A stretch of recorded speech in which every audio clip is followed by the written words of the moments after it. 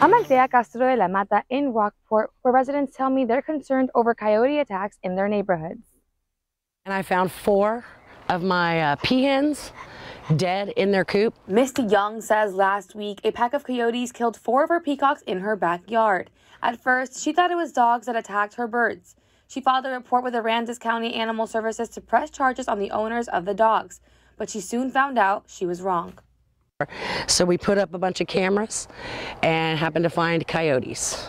First night, the little juvenile came through to dig up the carcasses where we had buried them. Wendy Lawback, chair for the Aransas County Animal Welfare, says it's common to see coyotes in the area.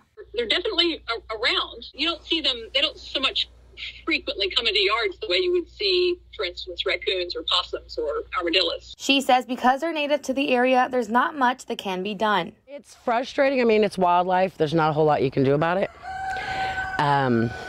Like I said, the more land we clear, the more pressure it puts on the animals. They have to have somewhere to go. Texas Parks and Wildlife officials say these animals typically only come out at night to hunt for food. They say it's important to keep an eye out on your pets and try to avoid having them roam freely. Coyotes tend to stay further out, but that's not to say they don't ever come in, because they will. If you leave chickens out or peacocks, I mean, they'll go after them.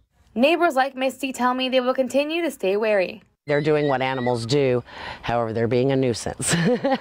I wish they do it out in the woods and not in my backyard. Texas Parks and Wildlife officials say coyote attacks are extremely rare, and if you happen to see one, make sure to keep your distance. Reporting in Rockport, I'm Altea Castro de la Mata, Chris 6 News.